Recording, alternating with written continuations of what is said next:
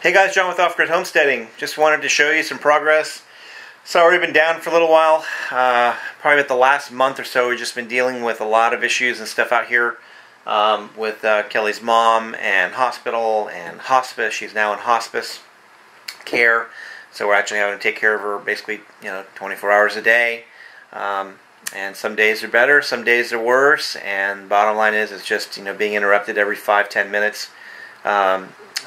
To have to do something to help her out and stuff has not been very conducive to continuing the build.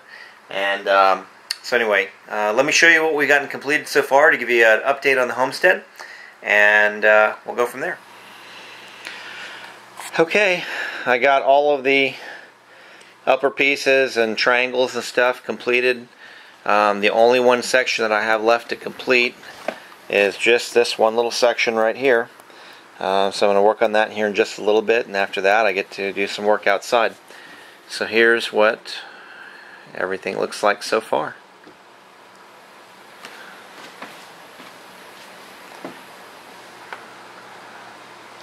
Everything's pre-wired inside this section here for Dolby Atmos, and we're going to have a screen, a movie screen that's going to actually come from there all the way to about right here, which is about 10 feet wide.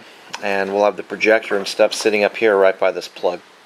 So all of the wires from here actually go down and they come out here. You can see it. I can't see it. It's too far out.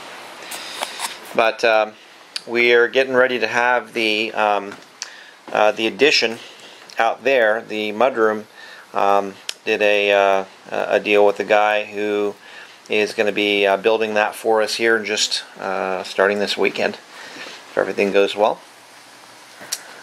Here's the master bedroom.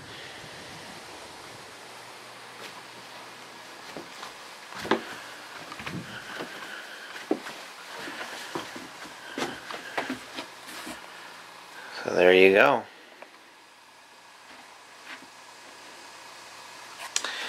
And then we're going to come back over here to the other side. I have to flash one of our windows a little bit better. We had a little bit of water and stuff come in through some torrential rains with this major storm we had. And so I'm going to have to work on that. But here's the back bedroom. Right there. And we're going to have some sort of a panel over here that opens to this upper area. I'm going to be putting the drop ceiling here into the bathroom, but there'll be an open area where we can access our venting systems and the things we need to get our ventilation things in place for the ceiling fan, for our whole house fan, for the bathroom vents, and all that kind of stuff. We are getting there. So all I have left to do, there's a lot of stuff left to do. We have to determine whether we want the kitchen in a kind of a U-shaped format. Kelly would still like to have an island here and have our, some lights and stuff drop over the island for the space. So we're just still contemplating that. We got the orifice kit coming for our natural gas stove, so we can convert that to propane. And then we haven't figured out actually what to do with this corner space yet. That's kind of up in the air. We're formulating that. And then we're probably going to do, if we can get granite and stuff for the counters, that'd be awesome. But if we can't, we might do concrete counters or something of the like. So there's that. Oh, and they also have to tie in. We've got to tie in all of our bathroom stuff here. The toilet hasn't been, the hole for the sewer line or whatever hasn't been dug, and the what do you call it? The drains and the fixture hasn't been bought for that. So we'll get that here probably in the next week or two and get that going. We did get our door in. This we picked up off of Craigslist in the Tulsa market. And one of our friends actually brought that over to us for Kelly's birthday here, and which is pretty awesome.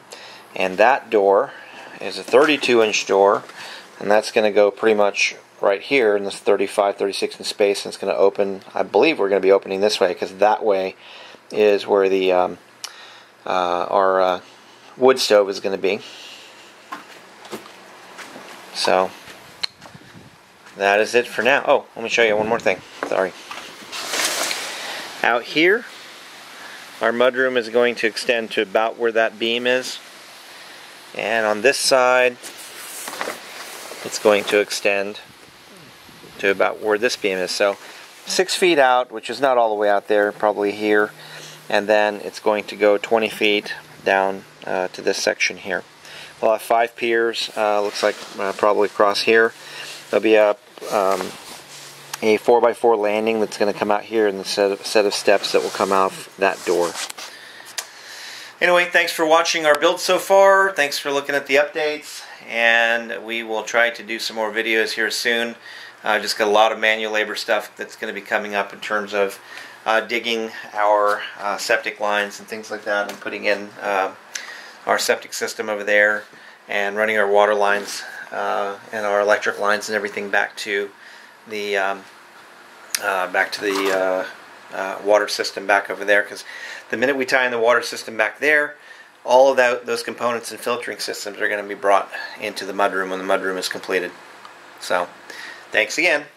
Catch you later.